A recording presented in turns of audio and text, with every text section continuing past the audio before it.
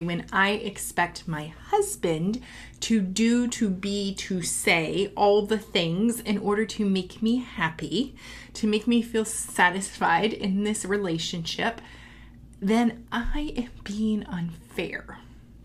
And here's why.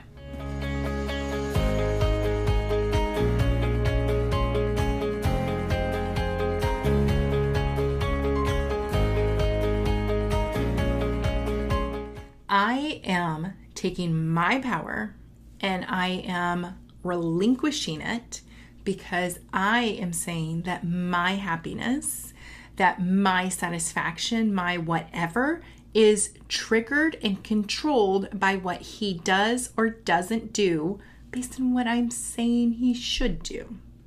And here's the interesting thing. If you're at all like me, you have these rules for how your spouse or your significant other is supposed to be, and you don't even share them out loud. Right? Sometimes you have these expectations for somebody and you have not even voiced them. They have not become real so that the other person even knows that this is something you are seeking. Okay? But let's just start with the fact that you have them, because I have them out the wazoo. It is something I am continually working on. It is something, wow, so deeply ingrained in me that is why I'm having this conversation kind of from this viewpoint, because like teaching on this topic, I am teaching you from where I am coming from, how I am feeling going through this, because even though I understand the principles of it, it's so ingrained in me that I'm continually having to be coached to work through this so that I can maintain healthier boundaries, relationships, without having this whole big playbook. Because honestly, I have this big book here. This is not my manual for my husband, although it really could be. This is a guide for something else that I have printed out on my desk, but I wanted to show you that because honestly, as thick as that is, that's essentially how I could sit down and probably write out all the things, all the expectations for how he should be in this relationship. And it's just a no-brainer to me. I mean, come on. However, obviously, he doesn't want to have to follow a playbook just to live his life and to be in relationship with me. That's not to say that we don't ever openly communicate and have agreements on things that we would do, right? For example, raising children. Hopefully, we can come to terms on that, right? And we can set like expectations, healthy expectations that we have audibly voiced and communicated, discussed, and come to a working agreement about what we are going to do together as parents to our children, right? That makes sense. But when I have unspoken, undiscussed, unagreed to rules, which would be my manual for how he should behave, how he should do certain things. Like, for example, I think one time, and like maybe he's watching, maybe he's not, but like, I think one time in all the years I have known him, which is 2 decades, I don't remember him really planning anything for my birthday. One time he went above and beyond. It was fantastic. And that's why it really sticks out in my brain. But like so many times my birthday just kind of goes by and it's like, well, happy birthday. And I'm like, I want so much. Why don't I just do it? Why don't I just tell him step by step? But I want him to know, especially after all this time, like, this is what I want. Like, why can't you just do it? Or the times when we're even picking out restaurants. Like, we have had total like meltdowns trying to come to terms about picking out a restaurant to eat. He's like, where do you want to go eat? I'm like, wherever. He's like, no, really, where do you want to go out to eat? Because I know this is going to be a thing for you. You're a picky eater. I'm like, well, I don't want to be labeled as a picky eater. And it starts this whole thing. And we end up eating at the same place all the time, right? Like, been there, done that. And I have these expectations for what he should be doing, where he should be at in his life, what he should be responding to, how he should show up as a husband, as a father, as a friend, like all the things. Okay? But notice that each and every time I'm saying this, these are my expectations, my rules, my playbook for how I want him to be as a husband, how I want him to be as a father. But it's his life.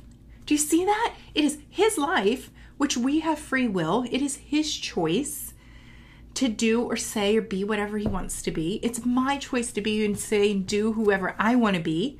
And so if I want that same freedom for me, why would I not extend that to somebody else? You see how big that is?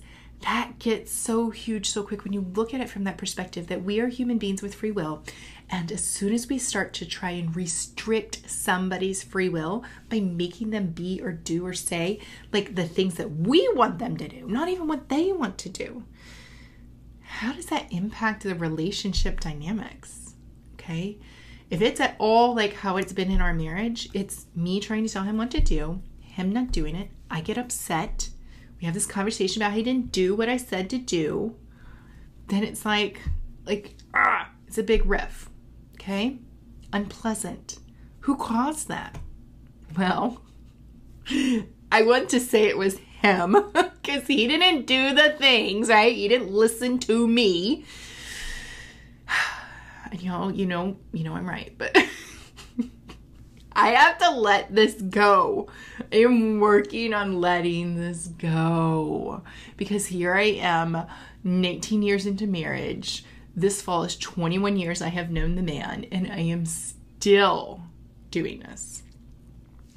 To be fair to myself, because I need that moment. I do it less than I used to, but my manual's still pretty big. And so I'm working on letting this go. And so this is kind of a catharsis for me, talking this through. And I'm chuckling not because this is funny, but because this is so real. This is so raw right now in my relationship. We've been having some rifts over different things, and it is having a significant impact in where we're going. And I'm like, it has been 19 years of marriage. How am I not better than I am? Like, how do I not understand this more? And to be fair, until I went through coach training, like, I honestly didn't know this. I didn't have a description for how to describe what I was expecting. I just thought what I was wanting from him was fine, was normal. Like, this is my job to lead, to guide, and I just know better. Like, that was just my mindset, and that you might have a similar mindset. And so this could be like revolutionary to you, kind of like shaking it up.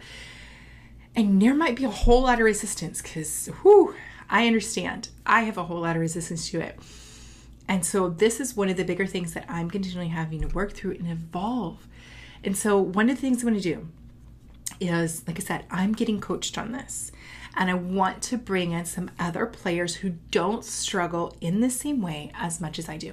I want to bring you some other speakers to share with you on this topic, to offer some other perspectives, okay?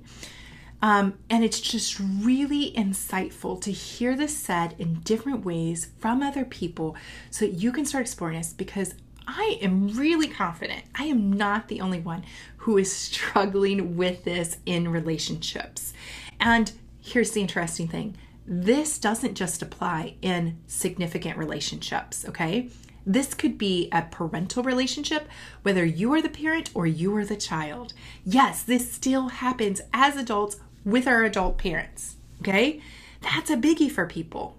And so there are different situations. This might happen between you and your manager, you and coworkers, your expectations, you and your friends. And we're going to look at, what does it mean when you create your instruction guide, your manual for how others should be in relationship with you? That's the biggie I want to help break down for you, because I'm continually breaking that down for myself. I want to see how that is playing out, and I'll come back and I'll share and let you know some progress updates, some different ways and some tactics that I'm exploring and implementing. And let this be a growth development phase. Let us see how this can work with you and bring you to new depths in your relationship when we can let go of our playbook over other people's lives.